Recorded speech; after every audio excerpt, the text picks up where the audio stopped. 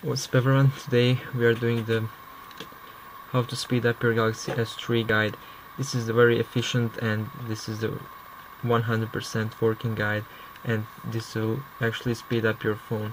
Don't be fooled by the guides to increase the animation speed. It will not do any effect because you will also still have some memory, some stuff you're not using. So actually let's start this guide. So we're going to SD-Made first.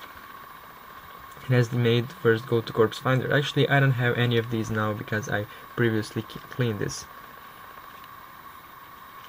You see this update courses. Actually, you need root access for this. If you don't have root access for this, please don't use this apps because it will not take any effect. So list is empty. Corpse Finder, it's a tool for removing all corpses left behind uninstalled apps. So go to System Cleaner. This one is actually very good. The System Cleaner, we have some stuff to clean.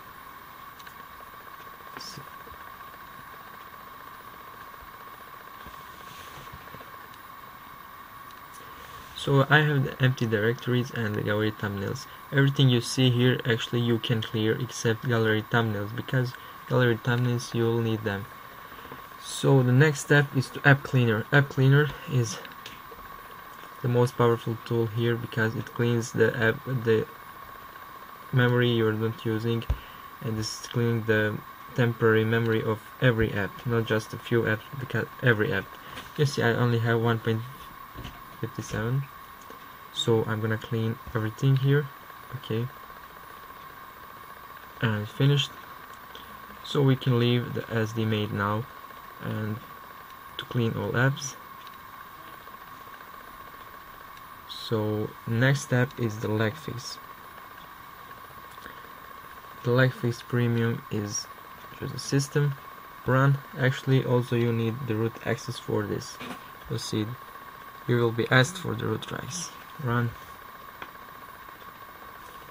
and you can see it's finished. Some devices may need reboot. This device doesn't need that. So we can see here it's very smooth, and without increasing animation speed everything is super smooth and very fast. You can see here everything is very good, very nice. Phone's very fast now. So this was the guide on how to speed up your Galaxy S3. Of course you need root access for this one, because if you don't have root access you can't change some things and you can't do this guide to speed up your phone. Actually you should do this every 7 days or every week, every month. It depends on how often you use your phone and how often you use apps that requires a lot of memory and makes a lot of temporary memory. Thank you.